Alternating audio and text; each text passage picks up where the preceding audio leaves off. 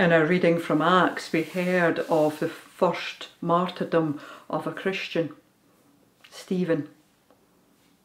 And a wee side comment about the people who went to stone him throwing their jackets at the feet of someone called Saul. He would become Paul eventually, but to begin with, he was there at the first martyrdom, holding the jackets. And why was Stephen stoned to death? For proclaiming Jesus as Lord. And he was regarded as having wisdom in the spirit, of being able to perform many wonders and miracles. But opposition to him arose. Those wonder and miracles that Jesus pointed to when he told the disciples that he was preparing a place for them, and that the people that came and believed in him would be able to do far greater things than he could. But opposition to this following of the way arose very quickly. And Stephen was a victim of that opposition. People in the local synagogue had argued with him, but had got nowhere because of the Holy Spirit guiding him and filling him with wisdom. So they got people to falsely testify against Stephen, accusing him of saying that Jesus of Nazareth would destroy the temple and change the customs of Moses. And immediately before he's taken off to be stoned, he's before the Sanhedrin, the leading ruling group of the temple. And they ask him if the charges are true. And he doesn't say yes or no, but he explains from Abraham through Moses the journey of the people of Israel. And from there, and once they've entered the promised land, how Solomon eventually would build a temple, a house for God. Yet Stephen also points to the fact that God is not contained in any building that's made by human hands. And these people who are questioning him are still uncircumcised in their hearts and in their ears. And by him saying that, he's saying, you're being the people of Israel, they would have been circumcised to adhere to the law of Moses, that came from Abraham, that God gave to Abraham as a sign of the covenant God had with Abraham and his descendants, that the males would be circumcised. And Stephen's more or less saying, you may be circumcised in the manner that Abraham was told by God, in the manner that Moses passed on to you. But have you opened your hearts to see, to perceive God beyond the limitations of the temple? Have you opened your ears, meaning, have you opened how you would perceive the world according to greater than you can possibly imagine? Are you willing to be moved by the Holy Spirit to know God in a new and wonderful way, is what Stephen's saying. And he also sees that they're resisting the Holy Spirit, resisting God coming and changing them and revealing God's love in a new way to them. And he also accuses the Sanhedrin of betraying and murdering Jesus. That didn't exactly go down well.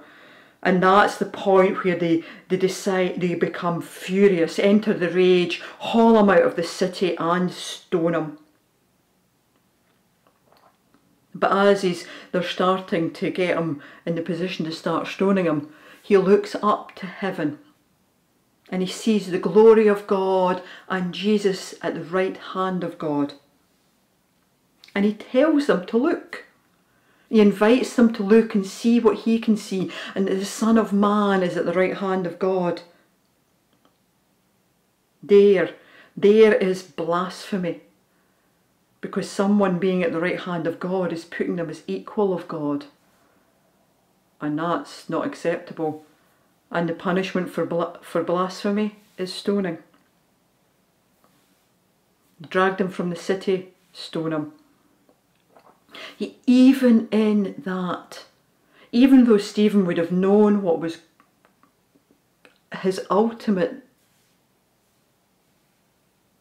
what would ultimately happen as a result of the stoning, he trusted fully in Jesus.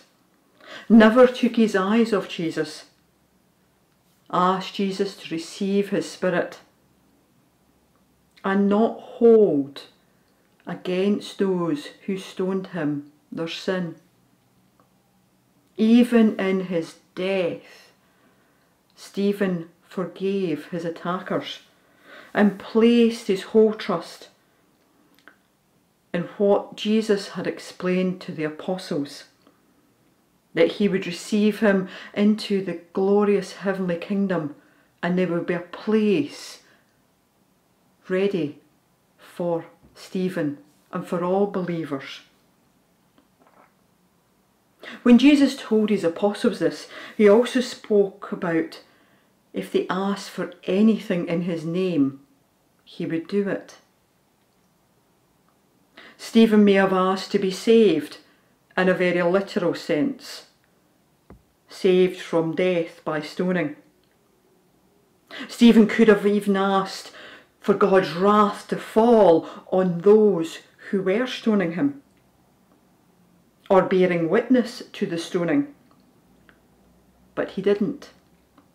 He followed Jesus' example on the cross of enduring death and seeking forgiveness for his attackers, for his executioners, of bringing glory to God, trusting in God fully through Christ Jesus and all the promises that he knew in his heart.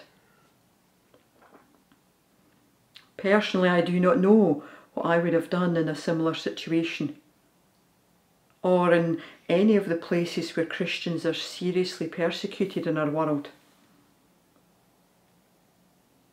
Do you?